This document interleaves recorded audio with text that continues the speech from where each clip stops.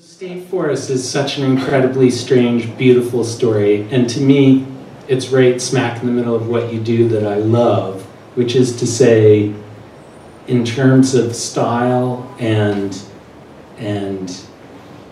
the way it's canted, initially you sort of think it might be a realistic story, and then somewhere it goes wildly afoul of your expectations.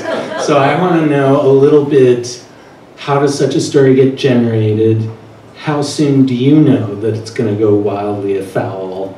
What's the process in a story like that? That story is one of the more recent ones, and they're all the product of the past few years of my life, which have been, as you know, somewhat difficult, and I've had to look at the world a little bit differently. And it's, we used to live, you remember my wife and I got married at Carl Schurz Park. I had a health scare a few years ago, and I've just been playing through my head all these alternative ways I could have gone. Because I've had a lot of lives before this one that also tended to go off in strange directions. I've been alive now through things that I probably should have died from over and over again. And I wanted to create a composite at a certain point where the story starts to break up of all the different possibilities that aren't my life.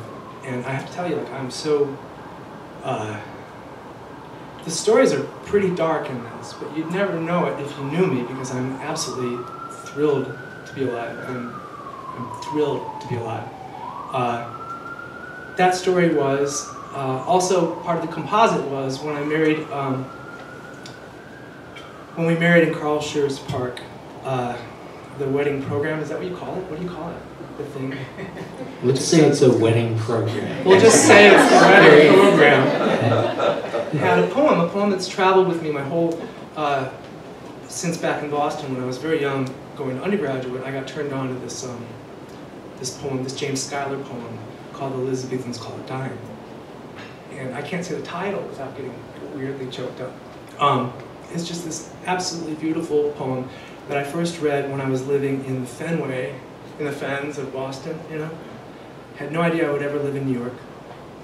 And it's set around Carl Schurz Park, and it's presumably the narrator and his lover walking through that entire neighborhood where we had our wedding. Just talking to each other, and that's where I think I'd have an Episcopalian service. Big church, doleful bells. I took that straight from Schuyler. So I guess in a weird way it's a love letter to my wife. And at a certain point, those fragments made sense together. You know, it's that idea that sometimes words aren't going to work the right way. So you have to sort of, you know, jury-rig them a bit. So you're saying the shape of the piece was in the planning stages. You knew it would have this unusual shape from the outset. Yeah, and then it's full of little, yes. The Ward's Island Bridge is this strange little bridge that just goes, you see the Triborough like right behind it? We call it the RFK now. Right, yeah, it's been a while, yes. Right, the RFK. There's just this little spindly thing that goes across the water that just looks crazy, and I guess you can kind of like go up it. And you know, we haven't lived there in so long, and so there's a sort of composite thing. But even like a wild geese that fly with the birds on their wings, the moon on their wings.